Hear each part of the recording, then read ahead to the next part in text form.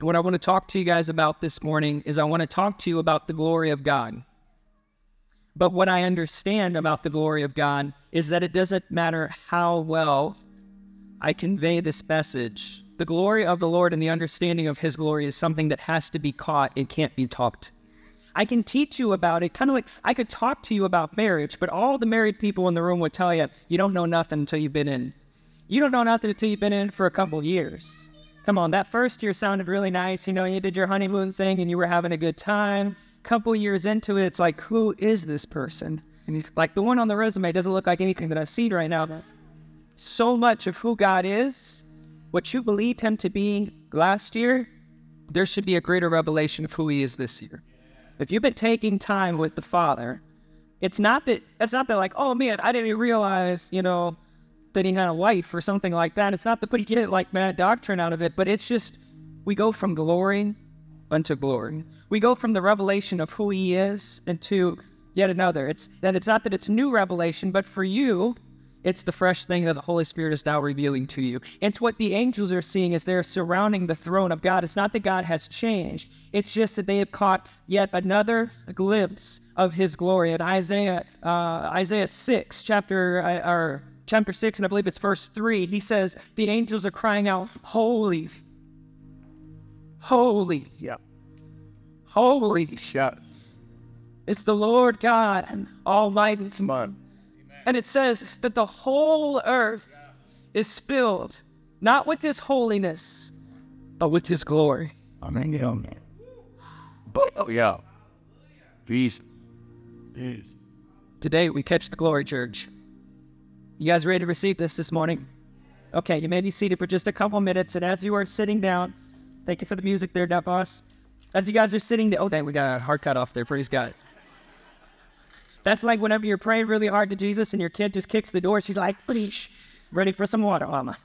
2 Corinthians chapter 3, I'm going to jump in at verse 7. You're going to go to 1 Corinthians, hang a right. If you have gotten to Revelation, you've gone too far. If you are looking around in Genesis, you haven't been in church in a while, and it's good that you are here at the gathering this morning. 2 Corinthians chapter 3, I'm going to talk to you about the glory of the Lord. But the core value that we're leaning into as we've been going through this 9-week series is I want to talk to you about integrity. And you say, well, how does that work? And I could do a good Tony Robbins, talk, scream at you, make you clap, do the whole bit, and talk to you about how you need to be who you are in front of people that you are behind closed doors. I could talk to you about letting your yeses be yes and your no's be no's. If I can throw myself under the bus for a second, I have told Fabrice that I've coming to the small group for the last 2 weeks, and there's been something that's come up every single time. Brother, I'm going to get over there, I promise. Before God and everybody, I'm going to get over there. Letting your yes be yes, being consistent in front and behind closed doors, integrity, that's good. But I want to talk to you about, can I spin this a little bit and talk to you about structural integrity? Can I talk to you about your ability to carry the weight of God's glory? A little bit something different here. The word that we read about and when the New Testament talks about the glory of the Lord, it's a Greek word that says kabod. It is literally translated weight. And so when I talk about structural integrity that enables you to carry the weight of God's glory, you're probably less worried about some of those other words, and now you're leaning into what is the glory of the Lord. And I got to be honest, I probably read commentaries, videos, all kinds of different things, trying to get the most concise way to describe to you what the glory of the Lord is. But see, the thing about the glory of the Lord, it's not like, when you're describing God's glory, it's not like describing a basketball. If I wanted to describe a basketball to you, I could tell you, well, it's about this big, and it's orange normally, and when you drop it on the ground, it bounces. And I could give you some things that you could walk into a room and you would say, there's a basketball. Even if you had never seen it before, Tyler did a good enough description. But describing his glory is almost along the same lines of trying to describe beauty. Because what you think is beautiful might be repulsive to that guy over there. And vice versa, right? It's something a little bit different. But the glory of the Lord, it is his, if I could say it this way, it's his character and his nature. But catch this, it is that which has been revealed throughout humanity.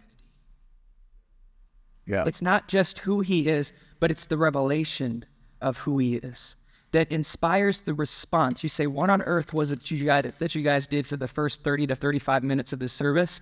We were responding to the revelation of who God is. And as you respond to that, the glory of the Lord rests upon this place. Now, it's one thing to understand it. The other thing you need to understand is this. You were designed. You say, I'm new to the faith. Welcome to the jury. You were designed to carry the glory of the Lord. Yeah. Do you believe that? You were designed to carry it. So it's not enough just to know that God is patient. It's not enough to understand that he is love. It's not enough to just understand his peace. Robert, it is our job now to carry that weight.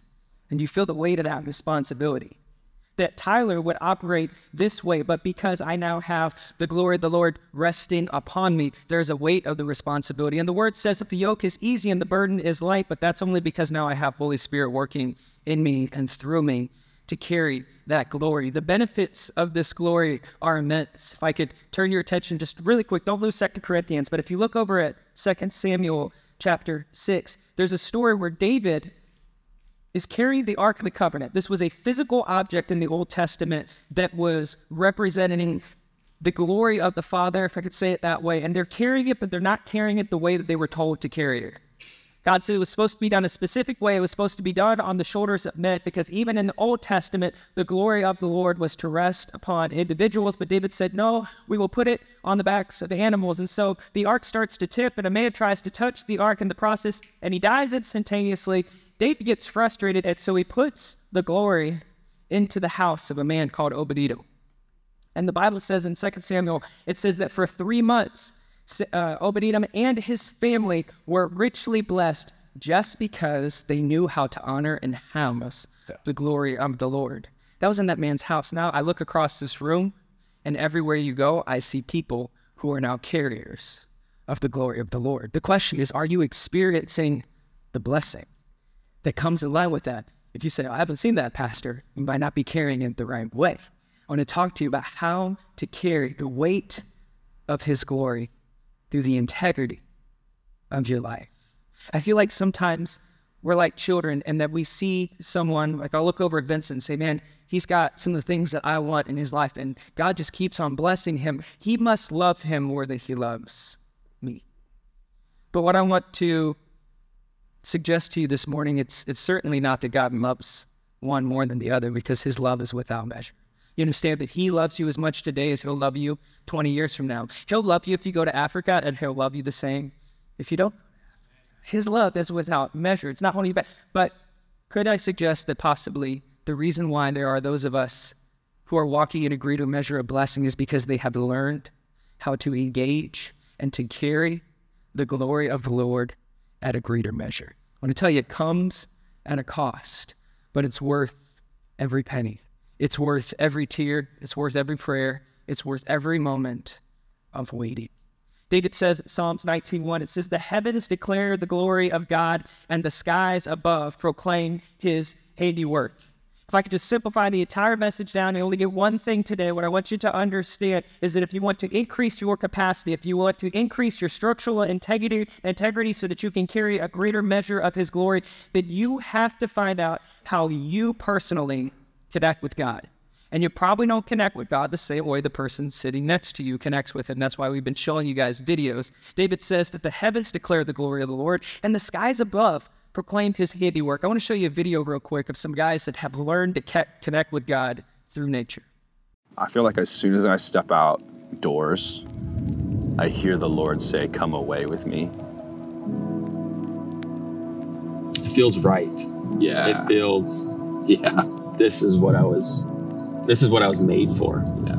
I connect with God inside too, but outside, in creation, in nature, outdoors, it's just so easy to get in his presence. And like the things that like I naturally enjoy, the Lord also delights in it supernaturally. The first time I ever encountered the Lord outside of church was on a river on a fly fishing trip. I encountered the love of God in a way that I never thought was even possible. And I just would continually just go out there. Every time I went fishing, hunting, hiking, that was my time, not just to go do things I like, but that was my time to spend time with the Lord. I even found deliverance in outside in creation where I struggled with suicide and depression pretty severely, I would go outside, and I had so many moments of deliverance where I found freedom because I connected with God most in those moments of creation. Whenever I was a kid, there was something that was just a little bit weird about me. I would see somebody's yard that was really nice, and so I would tell my parents, like, "That's nice grass," and they're like, "You're weird." And I would tell my parents, "Whenever I have a house, I'm gonna have no weeds in my yard, and it's gonna be green, and I'm gonna take care of my grass." And then one day, I felt like God was calling me outside to go pray. And this was, now I have a nice yard and green grass and no weeds. And I went and sat down in the grass, and I took my shoes off. I took my socks off, and I sat down in the grass. And it's like, all in that moment, God told me, the desire that you have in your heart didn't come from you as a kid. You didn't just love being outdoors. You didn't just look at somebody's grass and find it, beautiful for no reason. I placed that inside of your heart for this moment right now. I feel like I've grown so much more just because I've simply started praying outside, and talking to God outside. How I would articulate it is like a little kid looking at Picasso. It's just marvel, and there's worship in a worship setting that you can sit there and sing the same song, but it's different when you can look at a mountain or a sunset or the stars, and you just look at it. Like, okay, you didn't get the job. He made the mountains. He controls the sea. He appoints people in authority. Like, it makes you realize how tiny you are. It's just, like, I want to sit there and marvel at what my dad did.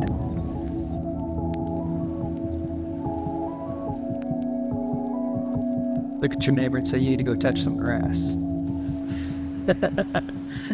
Go touch some grass. Go hug a tree. Jesus, help us. All right, one more time. Would you guys stay with me? Hopefully by now you found 2 Corinthians chapter 3. If not, I got your back today. We got it on the screens. 2 Corinthians chapter 3, what Paul's going to be comparing here, he's going to say the old way. He's going to be talking about the old covenant. He's going to be talking about the way that God would relate with his creation through 613 laws, through a dynamic where every time they would drop the ball, there was sacrifices that had to be made. There was disconnect that had to occur throughout their community, just as a result of sin. And yet, Paul says the glory of the Lord still rested upon those who were seeking after him. That's actually going to make note of a real historical figure. This is not Frodo on the Mount of Mordor. He is actually a man who has ascended the hill of the Lord, and he is connected with God face to face. And what the word says is that Moses would dwell in the glory of the Father for so long that his face would literally shine, and they would have to put a veil over his face. But the glory would fade. And now Paul says we have such a greater covenant. There was one whose face would shine and the glory would fade, and he'd have to go reconnect. And now in this new covenant, the glory does not just rest around us, but it dwells within us. And now we are carriers of that presence. Now this is what Paul says, verse 7 here, 2 Corinthians chapter 3, verse 7. He says, the old way, with laws etched in stone, led to death, though it began with such glory that the people of Israel could not bear to look at Moses' face, for his face shone with the glory of God, even though the brightness was already fading away. Now here we are, verse 8. He says, shouldn't we expect a far greater glory under this new way? He's talking about this new covenant, now that the Holy Spirit is giving life. Oh, if the old way, which brings condemnation, was glorious, how much more glorious is the new way, which makes us right with God? In fact, the first glory was not really glorious at all in comparison to the overwhelming glory of the new way. So if the old way, which has been replaced, was glorious, how much more glorious is the new, which remains forever in the hearts and lives of those here at the gathering here in Prosper, Texas. Amen. Come on, somebody. Holy Spirit, we thank you for this word. We thank you for this time together. I thank you that no one has come to hear me, God. We've all come to hear you. And so we invite you now, Holy Spirit, to come and speak to us. Illuminate this word to us, Lord God. Reveal your heart to us, Lord God, and show us where we find ourselves in you so that we may walk in boldness, strength, and authority in accordance to your word. We ask, can we place a demand on your presence today? We say, speak, Holy Spirit. Your servants are listening. In Jesus' name. Jesus' name. Amen. All right, now you guys can sit down. If you need to stand up and clap every now and then, we'll let you do that. If you get too wild and Willie, Dennis is going to tackle. Come to tell you this morning that you were designed to carry the glory of the Lord. I want you to understand that God's glory carries weight, and you were not designed to carry that weight all by yourself, that it is to be carried in conjunction with the work of the Holy Spirit in your life. And so our prayer this morning is, would you increase our ability to carry a greater measure of your glory? Anybody want to be bold enough to look at your neighbor and say, you look like you're carrying a little extra weight this morning? And it looks good on you? You're carrying just a little bit, just a little extra. See, look at there, low carb for a month, and I already got the fat jokes, Vincent. No, you're down. They said, I can't tell nothing, Pastor. That's all right. It's the jacket. It makes me look fluffy. So you're asking, what's Jenga about? Let's just say hypothetically, and this little block here is representation of the way that God originally designed you to be, to carry the weight of the glory. I would not do it because I like the way my ankles function, but I'm pretty confident that I could stand on top of this structure and it would be able to hold my weight as it was designed. And this is our lives, and this is how we were designed to carry the weight of the glory. For Acts chapter 7, verse 48, it says, by Paul, he says, it was not meant, the Most High was not meant to dwell in houses made by hands. This was a major stab at the children of Israel because they were proud of the structures that they had built. Moses' tabernacle, it was mobile, but it was beautiful. God was very specific about the materials and the way that it was being built. We move on to King Solomon. It was said by one that, I read a couple commentaries actually, where they think that maybe half of the gold that was present in the known world was used to create that temple. It was a beautiful thing. And yet Paul looks at that and says, don't try to go back to the place. You are now created to carry. 1 Corinthians 3:16, don't you realize that all of you together are the temple of God and that the Spirit of God lives in you? And now the question, has you ever tried playing Jenga while you talk? That's fun. The question is, though, how's the structural integrity of the temple? See, in the beginning, my temple looked nice. My temple looked like something that could hold some weight. I believe that God is wanting to increase in a greater measure his activity and the revelation of who he is in your life. But some of you, Dennis, you don't quite have the integrity of your life put together in such a way that if God wanted to bless you right now, that blessing would become a curse in a matter of months, weeks, maybe on the day of. You see this with people. I'm not trying to say that God blesses people through the lottery, but how many times do you hear about people that all of a sudden go from trailer park to, $100 million or more, and then all of a sudden they can't even afford the trailer no more within a month because the structural integrity of their life was not designed to carry such a rich gift. And how many know that we have a good Father? That although we can do things that will put us in positions that God never intended us to be in, and he will use those things for his glory, but he will never intentionally bless you with something just to crush you. He'll move you to a place where you need him more, but as your integrity begins to get a little shaky, you fall. And it was just because God wanted to pour out something more for your life. Just wonder, how's your integrity doing today? If God wanted to bless you exceedingly abundantly above all that you could ask or think, how is the integrity in your life? Would you be able to hold the immense calling and purpose that he has for you today? To be sure, none of us are ready for what God has for us in 5 years. But today, give us this day our daily bread. God, give us the strength, give us the resources, give us the relationships that we need for this day, so that I may be strong enough to carry the weight of your glory. David says in Psalms chapter 1, verses 1 through 3, and I'm going to hang here for a while. He says that the blessed man is like the one who is a tree planted beside a stream of water, and that it yields fruit in its season. And so my question for you this morning is, what season of life are you in? I'm not asking if you're in the married season, the hope to be married season, the wish I wasn't married season. Let me show you 3 seasons. You have a sowing season. You have a waiting season. You have the season of harvest, and then you have a season of stewardship. You sow, you wait, you harvest, and then you steward. And then you know what you do whenever you're done stewarding? You sow, you wait, you harvest, and then you steward.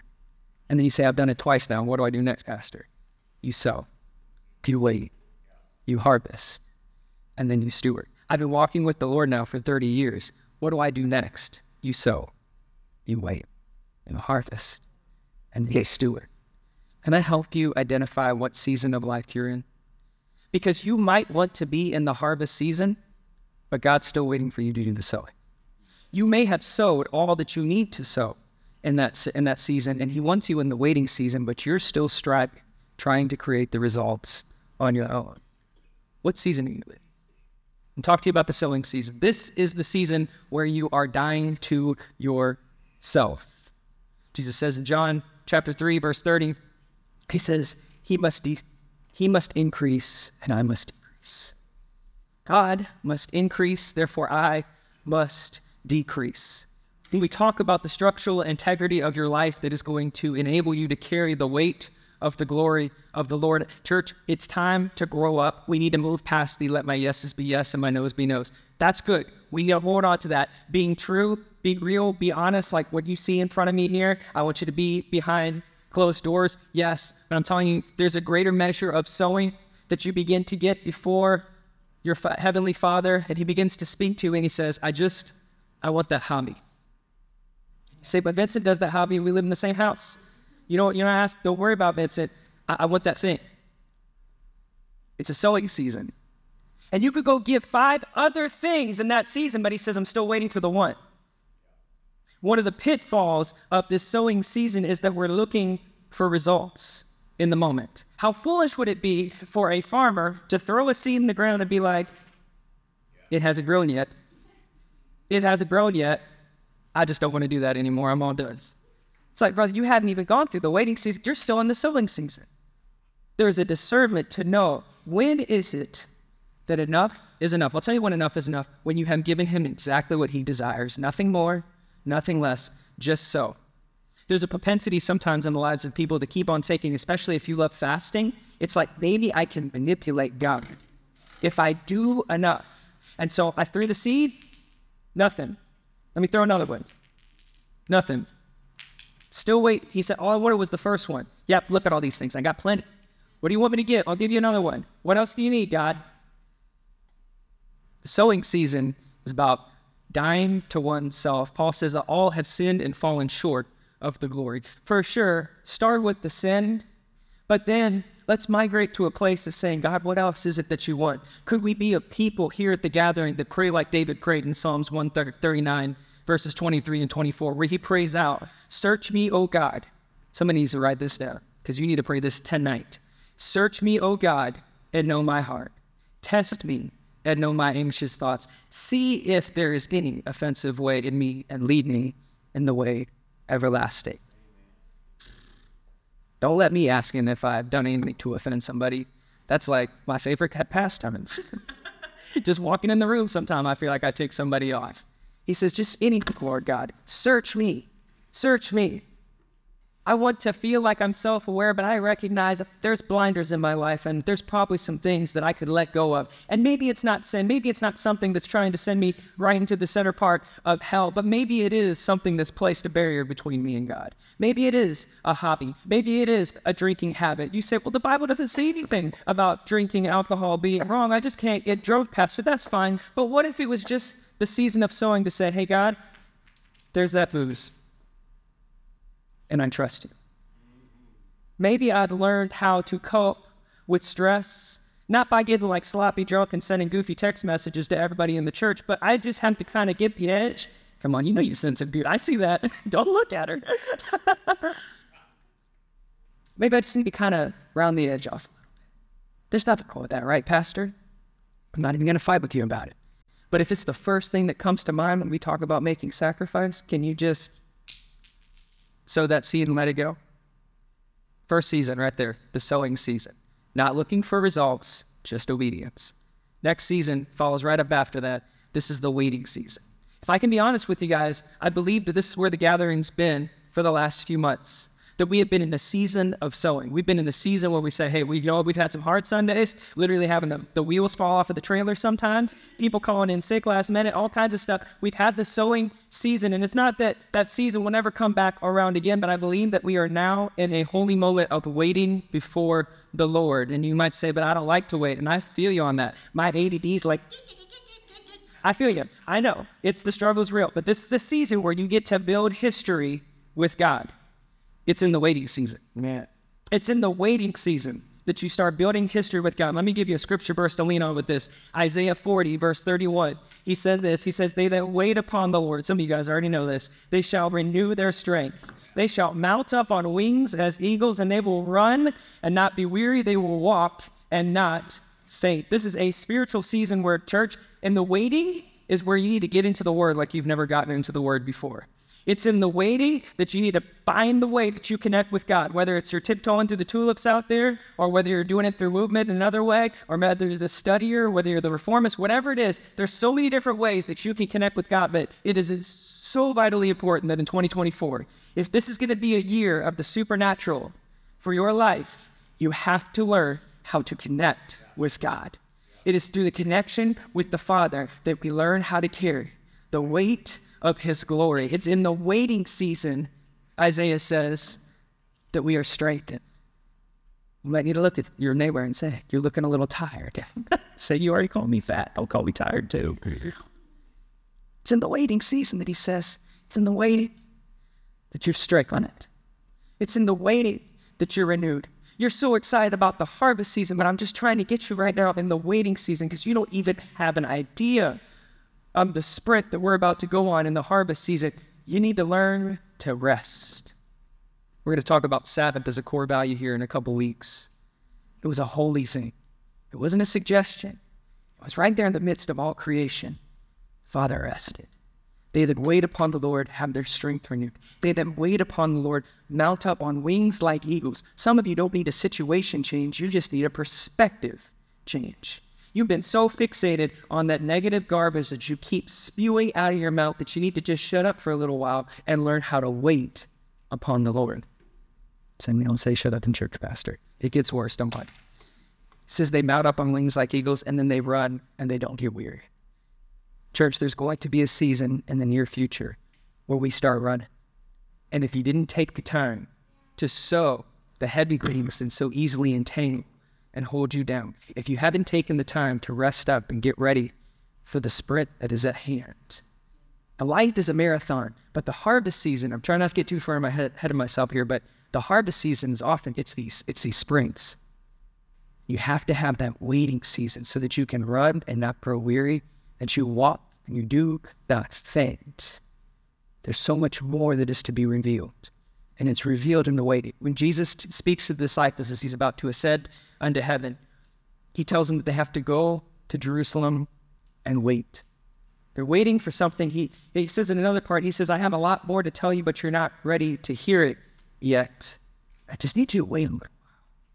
Are you willing to wait upon the Lord? If I could just give you one pitfall in the waiting season, a lot of us, we spend too much time focusing on strategy. We get too fixated on, this is what God's going to do. This is the girl God asked for me. This is the guy God asked for me. This is the job that I'm going to do. And so I'm going to do everything to build up in the season. Instead of focusing on strategy for a while, could I encourage you to focus on your health? So that whatever comes, I'm ready to move at a moment's notice. The problem with losing the art of waiting is that you're constantly running like a maniac, and all of a sudden the door opens there and you're like, oh my goodness. And it's like, I missed it. My dad and I, we get talking, we start driving. I miss the turn on a regular basis because I get so fixated on where I'm going. I'm just enjoying the conversation. I'm not even paying attention. That's so many of us. We're talking, we're moving, and God's like, door's over there, brother. And the waiting, it's so easy to pivot. In the running, it's like, I got to catch my breath for a second. I got to slow down. I got to tap the brakes. But if I learn how to wait, the doors that are opened by the Father will easily walk into. So focus on your health before you focus on a strategy. Focus on learning how to hear the voice in the Father so that whatever it is that comes your way, you say, I'm ready to go. I know exactly what God's saying in this moment. I'll get to the fun one here. This is the harvest season. That's number 3. This is where you get to take hold of the moment. This is something that I've learned from my dad. There's something about walking into a room and recognizing that you were created for this season. Right? I mean, like, you can try to study, you can try to plan, you can try to do everything else, and there's nothing wrong with that, but this can't be strategized away. You just have to be spiritually healthy and ready to go so that at a moment's notice you say, I know what to do right here.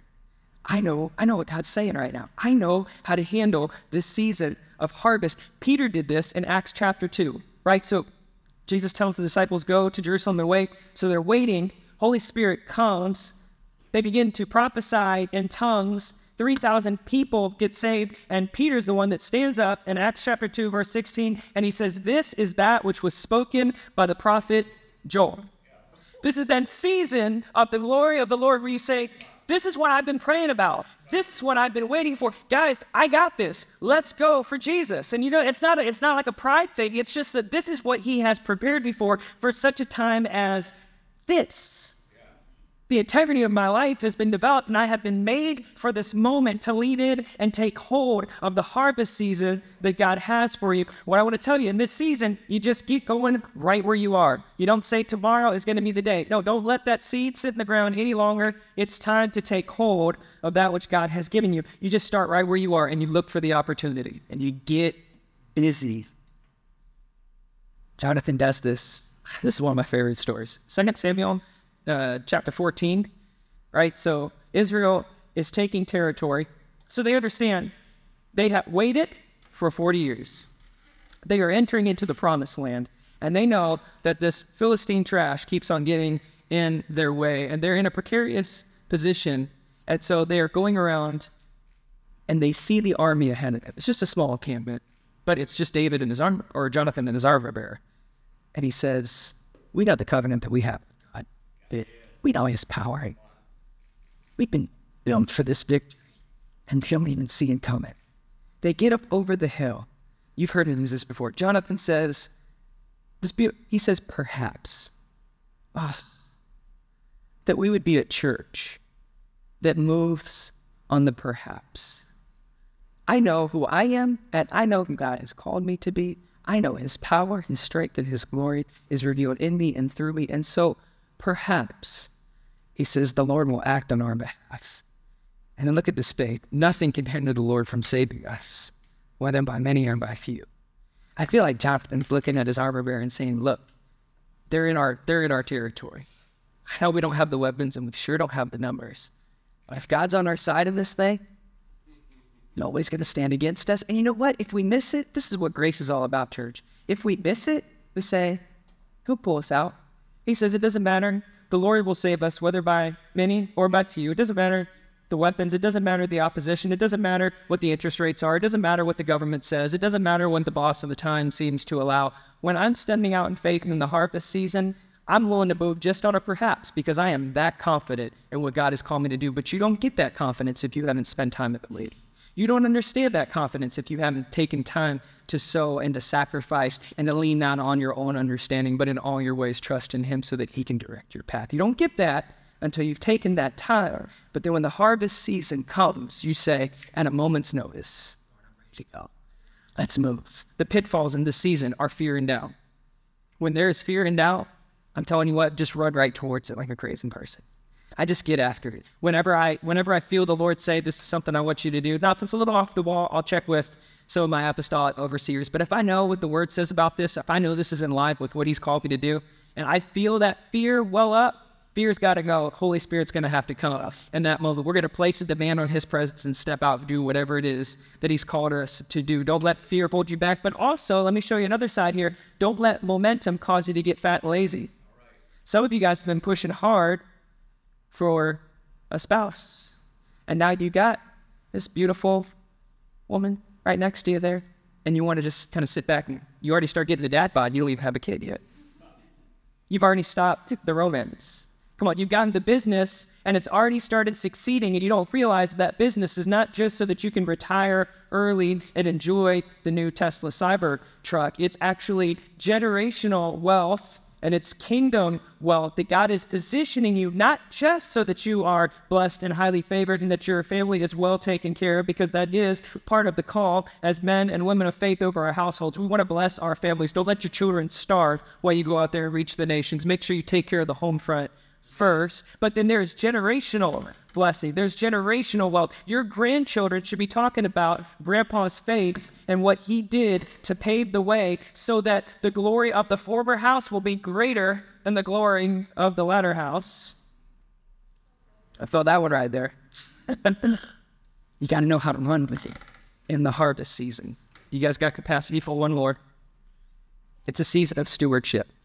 It's the season where now I have received the harvest, and the question is, what are you going to do with it? You just going to eat it? Are you going to say, hey, I really want Kyle to be my friend, and so maybe if I throw him some stuff, that he'll be my friend and he'll treat me right?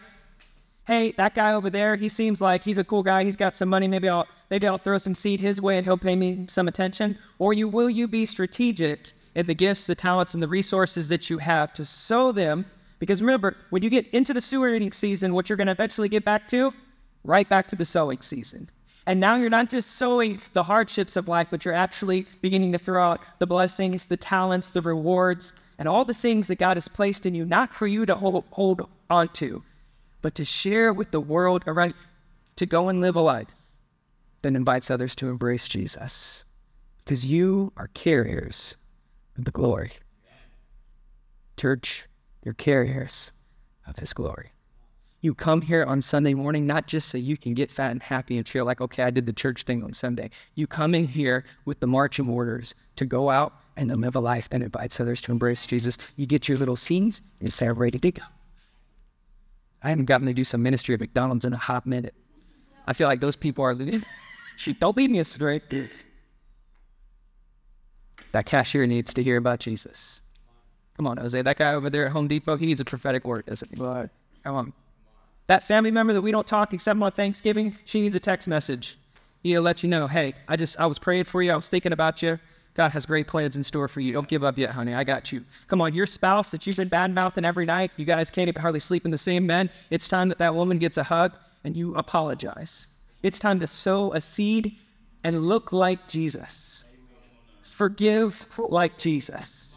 You say, I can't do that on my own. That's okay. You are a carrier of the glory of the Lord. It is resting upon you, and he is ready to richly bless you. Not for your benefit first and foremost, but for the benefit of those around you. Jabez prayed like this, and I'm going to close it out with this. Help me out, man. He cried out to the God of Israel, and he said, Oh Lord, would you bless me and enlarge my territory? Let your hand be with me and keep me from harm, so that I will be free from pain. It said that God granted his request. Oh Lord, that you would rest your glory upon this house, Lord God. And I stand here before great men, stand here before Dave Bacher, who has given his life to you, Lord God, for decades. I stand here before Dale Everett, who has led untold thousands, tens of thousands of people unto you, Lord God. And yet I still hold fast to the words of Haggai in chapter 2 that says that the glory of the present house shall be greater than the glory that was there in the former house. I don't understand it, because these men that I just lifted off right there, that would be enough if I could just get to that point. But that's not the biblical precedent. Come on, can you stay with me? Because I'm telling you, you need to lead in on this right now. This is the plan. You might have had some examples. You might have had some spiritual leaders in your life, and you said those men were really great. But understand, the seeds that you're throwing down right now are with the expectation that the glory that is in this present house will be greater greater than the glory of the former house. You guys get to be a part of this. Come on. The thousands of people that we've seen filled with the Holy Spirit, the untold tens of thousands of people that we've seen supernaturally healed, that glory was great in the former day, but this present house shall see a greater move of the Holy Spirit. Come on, Nico, your dad knew how to pray. He knew how to intercede. You're going to touch heaven like he's never even imagined touching heaven. We're going in deeper, guys. I don't know all your family history, but regardless, either you say, as for me and my house, we're going to start praising the Lord because mom and dad had nothing to do with you. Whatever it is, the glory of this house right here today is uniquely designed to rest, to wait, to harvest, and to steward a supernatural blessing from the Lord that will be so much greater than anything our forefathers have ever seen. God, we're calling out for revival here. I need somebody to help me, intercessors. I'm calling out for revival here over Prosper, over Salina, over Aubrey, come on, over McKinney, and over at Allen. I pray that you'll keep them calm and that your will be done, Lord God. I pray that there are men and women within this house that will take up a mantle and say, I'm ready to sow a seed that's going to go beyond my life. It's going to reach the generations to come. I'm willing to pour it all when I'm having me emptied out like a drink offering. And Lord, Lord God, because I'm hungry for more of you, because I want to see your glory come and rest in this place, Lord God. You are not designed to live in buildings, but you called us to come and be a place where your glory can dwell. Would you allow us to be carriers of your presence, Lord God? Everywhere they go, change the way they speak, change the way they move, change the authority, change the boldness, Lord.